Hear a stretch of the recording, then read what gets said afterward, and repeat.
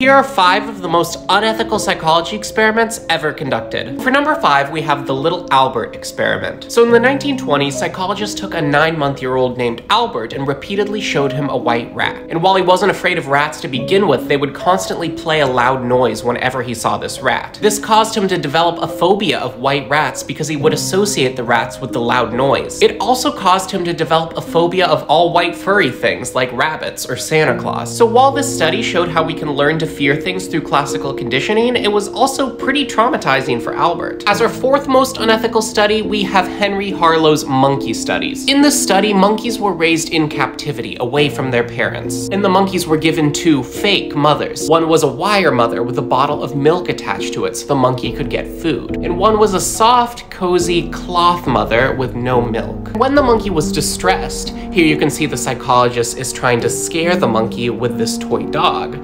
The monkey would always prefer going to the cloth mother. This experiment shows that attachments to parents develop not just because you can get food from them, but also because you can get comfort from them. But again, pretty unethical, not so great for the monkeys. So number 3 is an experiment conducted about 10 years ago by Facebook. Facebook secretly manipulated the news feeds of more than 700,000 users to either show them more positive content or more negative content in their feeds. Those who were shown more negative content posted more negative status updates, and vice versa for positive content. This experiment caused a huge ethical controversy for potentially harming the mental health of hundreds of thousands of users without their consent, but honestly, tech companies are doing experiments like this all the time with their users. They're probably just less likely to make them public after the controversy that this experiment caused. The 4th study is the infamous Mgrim Experiment. Participants called teachers were instructed to give learners a memory test, and each time the learner failed a question from this memory test, the experimenter would tell the teacher to give the learner an electric shock. The learner was an actor who would pretend to be in extreme pain from the shocks. Despite this, most teachers would continue to follow the orders of the experimenter, giving the learners up to deadly levels of electric shocks, showing our willingness to obey authority. Number 1 is the Stanford prison experiment. A psychologist randomly assigned college students to either be prisoners or prison guards in a prison simulation. But the prison guards started acting so brutally toward the prisoners that the experiment had to be shut down early. But afterwards, it was discovered that the psychologist was probably coaching the prison guards to behave this way,